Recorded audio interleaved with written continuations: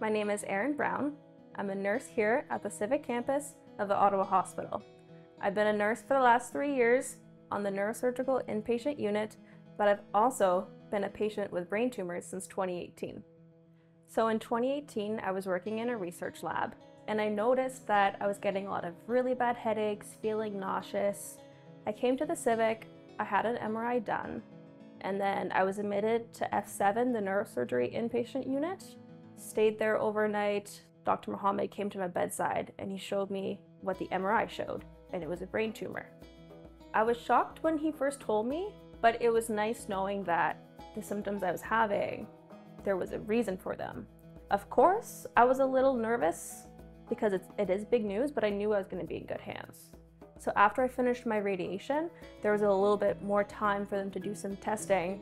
And so when Dr. Mohammed told me it doesn't match what a typical meningioma makeup is, I thought, okay, this is kind of more cool now. And I don't know why I wasn't more concerned or more weary about it. I just thought, okay, this is kind of cool. So he had showed me on his monitor, it's maps of all the kind of brain tumors that are recorded.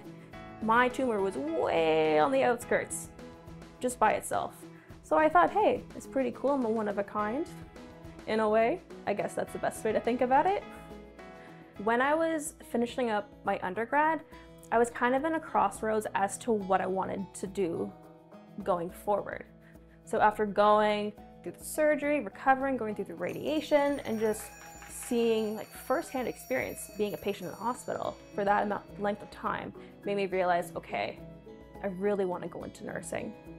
I feel so honored to be able to care for patients when they're in such a vulnerable state, because I have been there. I feel like I'm able to prepare my patients a little bit better as to what they can truly expect for when they go home.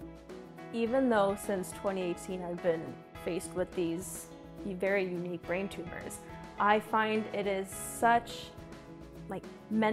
weirdly meant to happen, because I love what I do for work. I love my unit. I love the medical teams here at the hospital. My colleagues are fantastic.